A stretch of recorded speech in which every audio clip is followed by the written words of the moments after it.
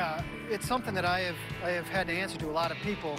What does Kyle Gibson do when he's got the oven mitt on and the big yellow ball? And I thought, who better to ask than Kyle Gibson as he's doing it? It's all about trying to create a healthier deceleration pattern.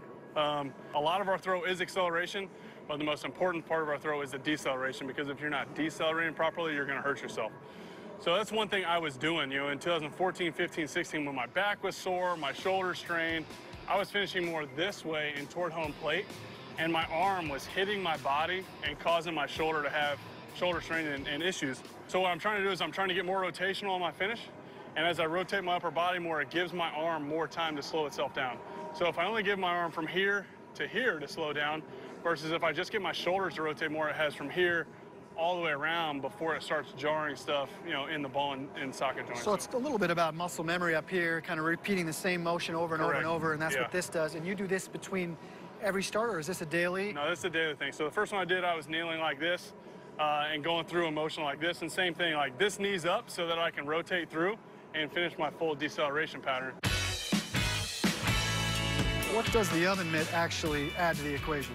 So there's a 7-ounce ball in here, and when, I mean, this is gonna be pretty technical, but when you throw the ball and it hits, when the ball hits the end of the oven mitt, all right, you think about a normal throw, you throw the baseball, you let it go, your arm decelerates. When you throw the 7-ounce ball and it hits the end of the mitt, it jars the back of your shoulder to activate. All right, so when we normally throw a baseball, your hand goes from having 5 ounces to nothing in it, so it just slows down on its own, and that's why people think the rotator cuff is so important, which it is. But when the ball hits the end of the oven mitt, it starts to pull your shoulder forward, and then your body naturally kicks in with big muscles to keep your arm from going forward. So this is probably my favorite one. It's called a box drill.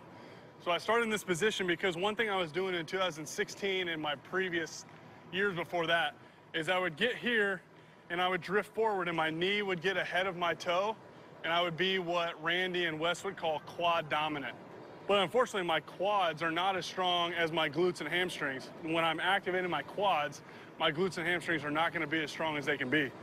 So what I do here is I try to really keep my knee back behind my toe, and I really try to, you know, you think about it, you go up for a rebound and you jump. That's one of the more athletic moves you can do. So I try to really keep my hips back and sit my backside over behind my heel so that when my weight's back, I use more glute and hamstring, which are stronger muscles. And Kyle, is this something that good mechanics lead to more accuracy? Absolutely. Or more velocity? I mean, I think it can add to a lot. I would say my average velocity has probably, you know, been a little bit higher and has stayed, you know, pretty consistent.